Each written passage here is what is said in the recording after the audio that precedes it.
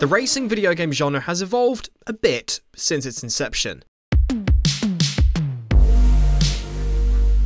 It started life in 1973 with Atari's second game, Space Race, which involved two players racing a rocket ship to the top of the screen. If you successfully dodged between asteroids and made it through, then your score increased, but encounter an asteroid and it was back to the start for you. Jump forward to the 90s and the genre dominated the best-selling charts on home consoles, including 10.8 million copies of Gran Turismo sold and 9.8 million copies of Mario Kart 64 sold. Skip ahead to 2022 and the genre has been pushing the limits when it comes to graphical fidelity, whether that's accurate and detailed Hot Wheels models with fingerprints on them, or every single needle being rendered on a small cactus within a gigantic Mexican landscape. The attention to detail has never been greater, and there's no doubt it'll evolve even further in the future. As the genre has certainly grown graphically over the decades, the mechanics, however, have been pretty much exactly the same since the start. Breaking down the gameplay to its bare bones is simple. You begin at point A with the aim to reach point B first, and it's been that way ever since. Getting there is where every game is different. Unlike the usual vehicle selection of cars, motorcycles, or spacecraft, almost anything can be used to race, such as motorboats, snowmobiles, pod races, even characters on foot. The list goes on.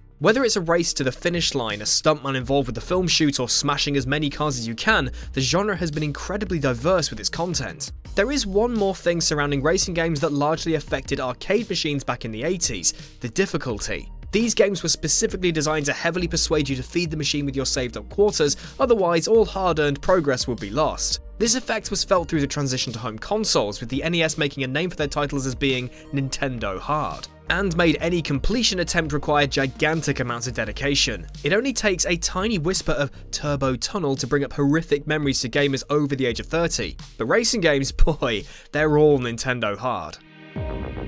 Most of your old favourite racing games were diabolically difficult, especially when the control schemes available only had the inaccuracy of a D-pad to rely on.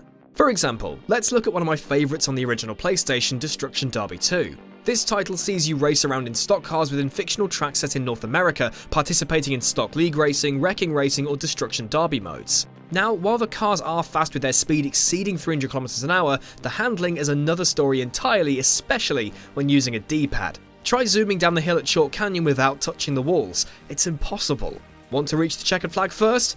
That was a dream at the time. It was never achieved outside of Pine Hills Raceway. Remember how stupidly difficult the garage level of Driver was? You may be able to complete it just in time to this day, but back then, well, good luck beating that stopwatch, as it felt like you never had a chance. Sim Racing and Simcade releases were no different either, as introducing a newcomer to the racing genre proved to be a huge challenge. You could do it properly by using the brakes and applying power according to track positioning, or you could go off track, slam into the walls at 100 miles an hour, and let the course naturally steer your car to the finish. As new console generations arrived, the thumbstick became a mainstay, and was a great unintended solution for the genre. This gave the player greater control over their steering angle when it comes to traversing corners, and was way more comfortable to use over a D-pad. Racing games became a lot easier to control, but their difficulty to newcomers was still prevalent. Grinding away in Gran Turismo 3A spec for a Suzuki Escudo didn't sound like the ideal night in after a stressful shift at work with a casual audience, so the only option for many racing games was an arcade-style approach. Don't get me wrong, these more serious titles were absolutely brilliant to play,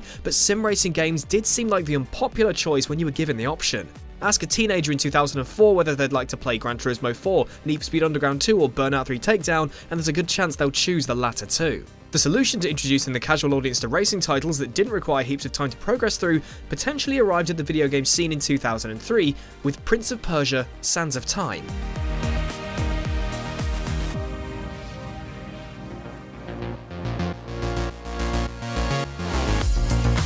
Now, it may seem weird at this point to bring up this game, but Ubisoft's title might have contributed to a turning point for the racing game genre. In Sands of Time, the protagonist retrieves a weapon named the Dagger of Time, which allows the player to rewind, slow down, or freeze time mechanics. Its usage can be incredibly useful within its platforming and combat scenarios, so if you made a mistake and are about to fall to your death, use a rewind power and try again. Want to slow down traps or stop enemies for easier navigation or just simply to catch your breath? The dagger allows you to, leaving plenty of room for the player to be creative. The rewind mechanic in particular was of great interest to the industry, as time manipulation wasn't all that prominent at the time, excluding the 2002 game Blinx the Time Sweeper that is, which contained a different type of time bending system. Rewinding led to destroyed scenery coming back to life, but the player was free to move around while this mechanic was in action, lending itself as more of a puzzle process rather than a gameplay assist. Anyway, the less said about this attempted Xbox console mascot, the better.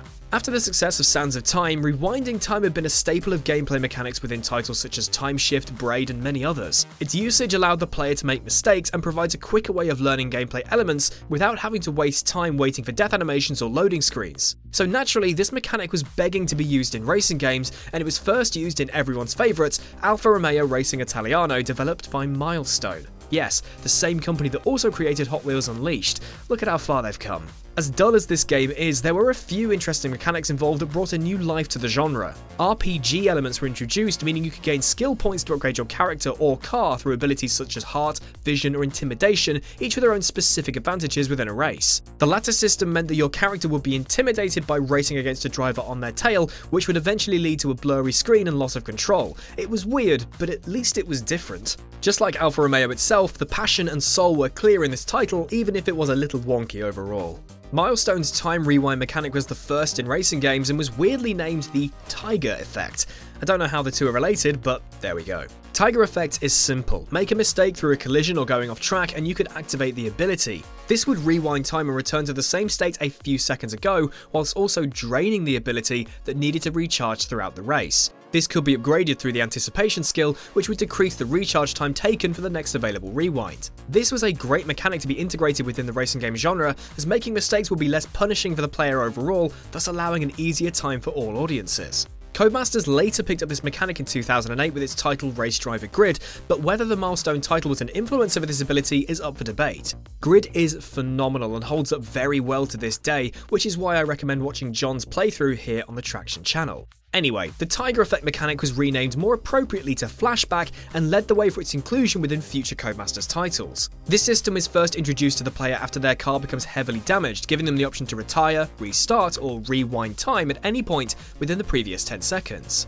Flashback could be used freely within any point of a race, but it is limited by the number of flashbacks available depending on the selected difficulty level. The game also rewarded players if they didn't use any flashbacks within a race, and as the difficulty level increased, the number of flashbacks decreased alongside the available assists and faster AI. Since the success of the first Grid, similar systems have been used in several Codemasters games including F1 and Dirt, and could be classed as a factor that introduced the genre to a more casual audience. Outside of Codemasters titles, it's been adopted by Microsoft for its Forza franchise since Motorsport 3 and feels even more at home within the Horizon spin-off series. The Horizon games contain many collectibles and objectives to complete, accessibility options, and of course, the rewind mechanic, which makes it one of the most engrossing and accessible racing titles there is, so every player can participate in events in any way they'd like to.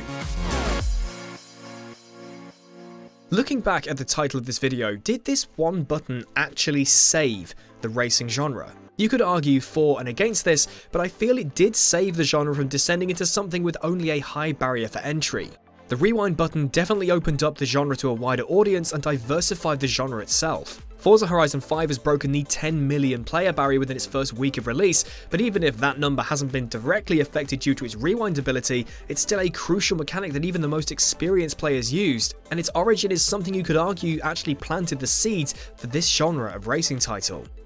Before we wrap up, there's one final thing I'd like to bring up about this mechanic. As the racing genre is hard to get into and understand, there is a large debate about its usage according to difficulty, where others claim it makes the game too easy or doesn't give a good enough challenge when enabled. Now, it is understandable that rewinding time does give a training wheel to the player in the same manner as the racing line, but does it really matter? If a new player accidentally breaks a wing or bodywork on the first lap in every race they do, how exactly are they going to have a good time if they're constantly restarting or driving with said hindrance? If you're having a bad time in the game due to the high difficulty level, there is absolutely no shame in dropping it down to make it comfortable for you. If you feel rewinding makes a game too easy, don't use it. Simple. If you're one of those people who put down others for using these assists, you need to ask yourself, why? This mechanic's purpose is to reduce the difficulty by helping others learn in a quicker and much more enjoyable manner. Video games are meant to be fun, and they should be played exactly how anyone would like to.